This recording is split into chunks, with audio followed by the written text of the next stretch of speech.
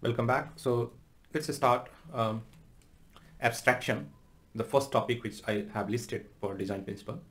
So today I will try to cover abstraction. Okay. So if I go to here in my whiteboard, so abstraction. Okay.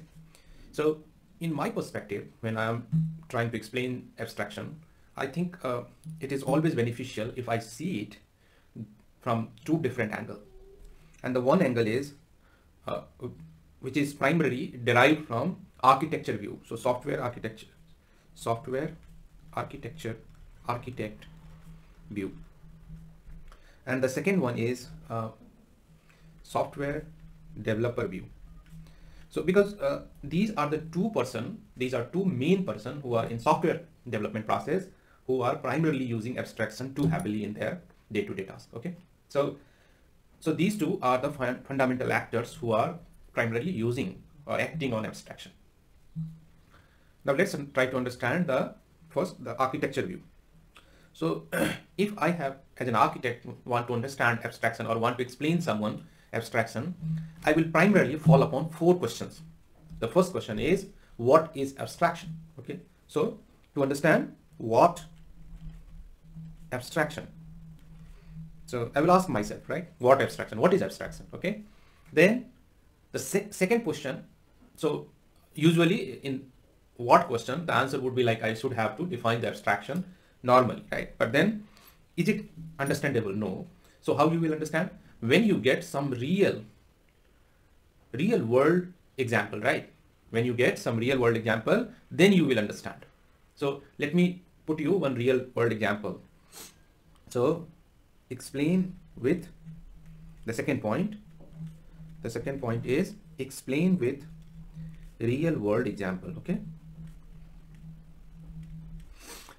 So, okay. So this is the second thing you should know. And the third thing, once I know what is abstraction and how you can identify, for that you have to map your concept with real world. Okay. And the third thing is, the third point we should always understand as an architect, why abstraction is important in software design. So that's why abstraction is important in software design, right? That's the third question. And then these three questions, if you ask yourself, what, how, and why, it will answer your all understanding, right? Understanding requirement. Mostly these three questions fundamentally will explain you whatever the topic you will read in future. So always ask these three questions. Either you are a developer or an architect, doesn't matter. But if you answer these three questions in the way you are understanding the topic, you will definitely get the long run, understanding for longer time. Okay. So this is the fundamental thing from my side. Then I will go to explain. So in one term, in one sentence, if I would like to define abstraction is one of the fundamental concepts of software engineering. And when I give you the real world example, you will quickly understand what exactly I'm talking. So let's take one example from real world, and that example is, suppose you are a bike lover and you want to ride a bike. So for riding a bike, you only need to understand that how to apply the accelerator, how to apply the brake, and how to start the bike. Okay. These are the minimum things: how to start the bike, how to accelerate your bike, and how to stop, like brake the bike. But my question to myself only, that do I need to ride a bike to understand how internally these starting, accelerating, or braking, how it is working? Do I need to know to ride a bike? Ask this question to yourself. And I'm pretty sure that you will, if you have any experience in any kind of riding or any kind of work, either bike riding, car riding, anything like that, you will quickly answer me that no, we don't need to understand internal mechanism. We only have to understand what do you mean by accelerating and how it is doing. Like if you press the accelerator, it will excel. If you release the accelerator, it will slow down, right? So this much feature only you need. You don't need how acceleration is internally going on. So similar way, for similar way you can understand the other also, like braking and starting, all these things. So in a nutshell, if I would like to say one thing, then most of the time, knowing the feature and that feature how internally working, both two are different things. So when you will abstract actual implementation from the interface, you will say that abstraction. So architect point of view, it is a kind of thing which you decoupling from the system, from interface to implementation, right? And that will be an architecture perspective, that would be abstraction. And in most of the like old object-oriented programming languages, these are heavily used in day-to-day programming, day-to-day architecting, day-to-day designing. That's why this is a very, very fundamental. And from my side, this is the first topic when you want to understand design principle. I hope this will give you clarity on abstraction. This is the first point. You should always think about abstraction, and this is the architect view, like how architect is seeing. And okay, so why important? Because the developer view, let me give you some some design for understanding abstraction. Okay, so I hope that many of you are web developer, and if not, that is also not an issue. You can try to understand it. Okay, so let me give you some analogy on. Okay, so let me select first the pen. Okay, so let me select the pen. Okay, select some color. I have selected. Okay, so now, okay, perfect. So let's take one example, which is just by showing the diagram. So suppose you are building. Okay, just one. So suppose you have and you want to build a web application. Okay, suppose you have a requirement where you are building web application. So web application is primarily designed as a multi-layer architecture. That was also old time concept. New concept is microservice based concept, but that I will come again. In this session only, but the next later. First, you have to understand how the multi-layer architecture is primarily based on these abstraction concept only. So web, business, and data. These are the three layers primarily, which is the minimum requirement of any web application, right? And here are the user, web user, or you would say that users. Either they are web users or by any client application. Anyway, they are using it. This is the web portal for, or front end, you would say, front end of your web application. Okay.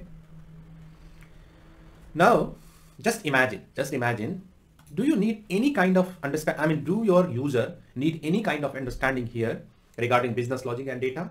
I bet you can easily say no, it is not, because user are only need to understand the exposed UI, either in form of web portal, or if web services are you are exposing, then web services, interface of web services, or maybe if particularly if you are talking then like RESTful APIs, web APIs exposed to the user client, right?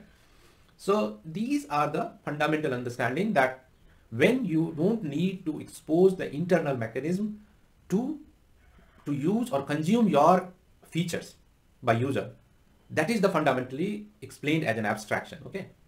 Now, what is the advantage you are getting here? Beautiful advantage you are getting, that even though you can modify, you can change underlying logic, if your user is not directly dependent on this layer, exactly, your user do not bother at all about what you are doing the change unless you are not breaking the features. So if you are not breaking the feature, everything is working fine, and you are independent to change your business layer or business logic layer and data layer independent of the exposed interface. And this is the beauty of this abstraction. Okay. So let me go again with some other concept now. Okay. So let me see the things in different way. Another example maybe is something like, yeah. So another example maybe I would say, so let me select pen. Okay, so let me take now another example, which is microservice based example. Pen, where is the pen? Okay, so let me take another example. Say for example, we have set of microservices. Okay, so microservices 1, microservices 2, and microservices 3. Okay, so this is the latest trend where every services is designed as an microservices. Now imagine you have a microservices, and in microservices, usually the microservice, all n number of microservices are internally dependent on two.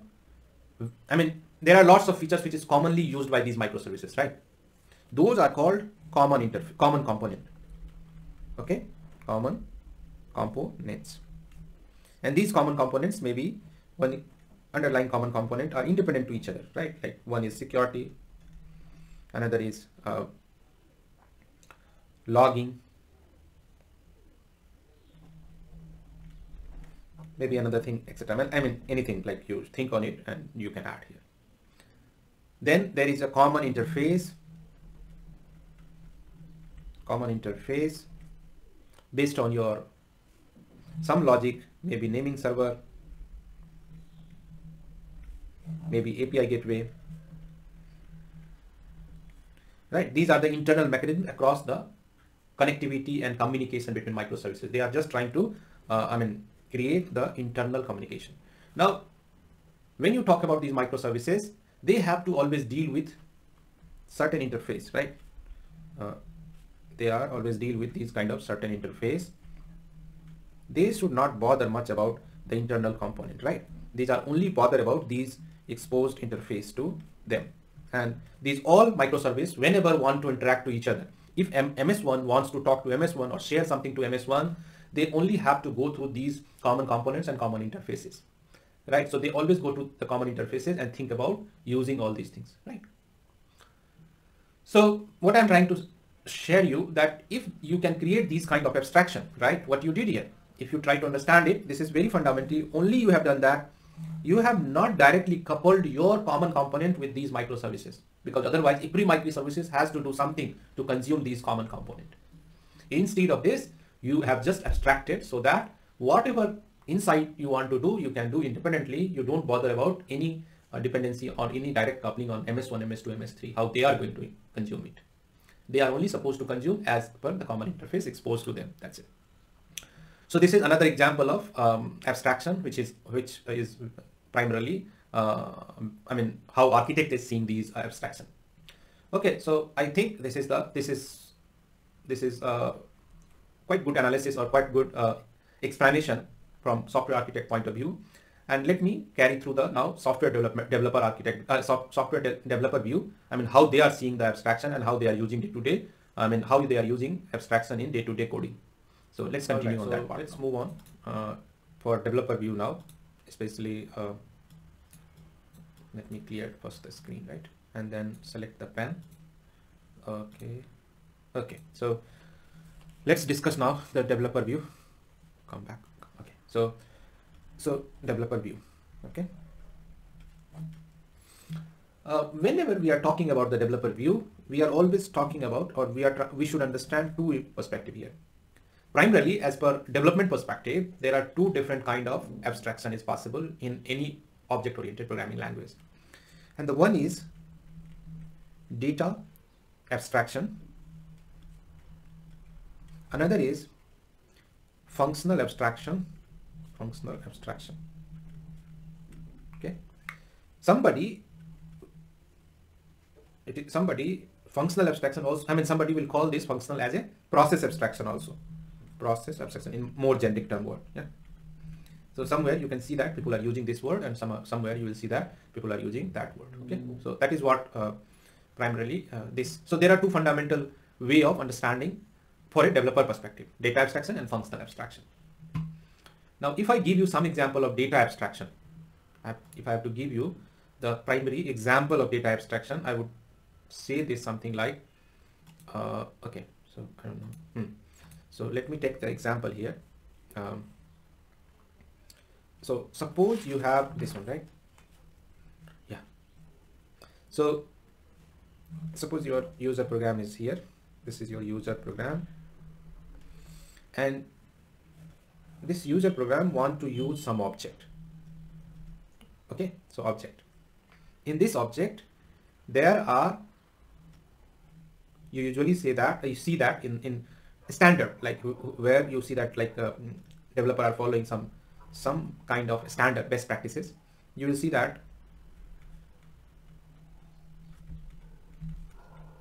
like that. Okay, so there are two member variables, name and ID, which are private to this class or this class. Okay, so what does it mean? It means that it is only visible inside this object.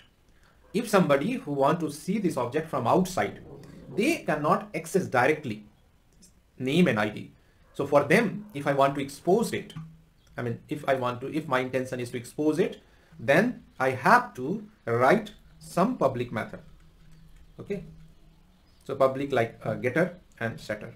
So get name and set name. Similarly, get ID and set ID. So, and these are, please try to understand that something is okay.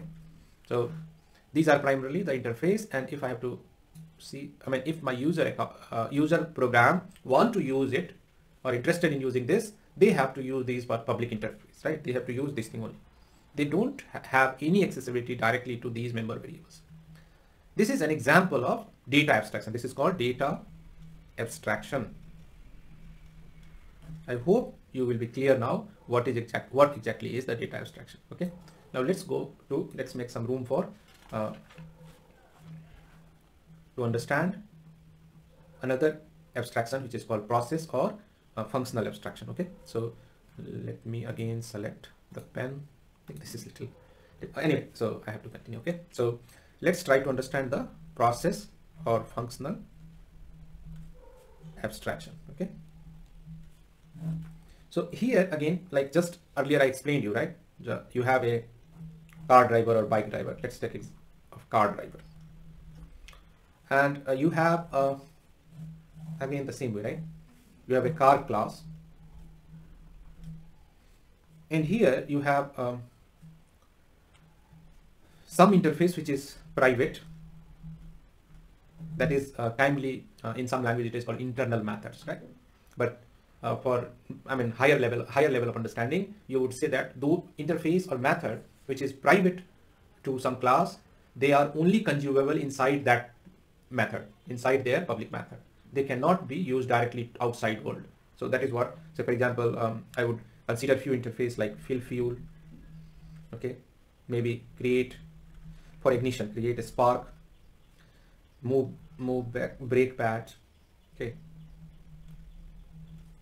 Or something like for changing the speed, say for example, change piston speed. Okay. Now the next thing is just go to public interface, and here the public interface is turn on the ignition, okay, turn off the ignition, maybe accelerate, brake, okay, gear change if you are adopting that also, then gear change. So these kind of few interface which is publicly exposed for the outer world, right? So, and your car driver do not bother about how these internally working. They only know these things. If they have to apply anything, any features they have to use, they have to only know these things, right? This is only. So these kind of like, this is one example of functional process abstraction. Okay. So I hope that this much information for developer also okay, but if I have to show some example, then I can I write code here? It is better I will share the code in repository. That would be better. For understanding point of view, abstraction is this much, because if I will try to write the code, probably that will not make more sense here also, right? So what you see, yeah. Okay, so I will try to share the code, maybe any one language, C++, Java or anything, in the code through code repository. So for better understanding of you, if you want to go through though it is not a complex code, so it is very simple code, but if you want to go through the code, you can go through the code. I will share the link in video comment section, YouTube video comment section, and you just go through as per your requirement. If you need it, just go to that repository. If you don't need it, then it's okay. Okay, so I'm wrapping this video now for abstraction part. I hope I'm able to clear your basic thought. It is very fundamental but very useful, very handy. I mean, no code you have seen, in my understanding, no code is written without using these concepts in any object-oriented programming language. So these are the fundamentals. Even though you don't know earlier, still you have used it. So kind of things, right? So I hope this makes some clarity in your thought process. And if I am not able to answer or able to clear your thought, please ask in comment your direct question, indirect question, whatever you want, so that I will try to answer it, and that will help both of us, you also and me also, maybe I something missed it, so I will get the clarity. Okay, I have to add these discussion also, so that people will get more benefit. Okay. Anyway, thank you. Thanks for listening. Thanks for your patience. Keep learning. Keep moving. Thank you. Thanks a lot.